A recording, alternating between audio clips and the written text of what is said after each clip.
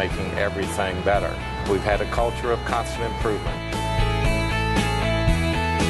We were a tourist destination when we were built in 1891, and we are to this day. Well, for those of you who don't recognize who this is, this is Jack Harris. Get your hand out of your iPad, because this is Teddy Roosevelt. Delighted to be here.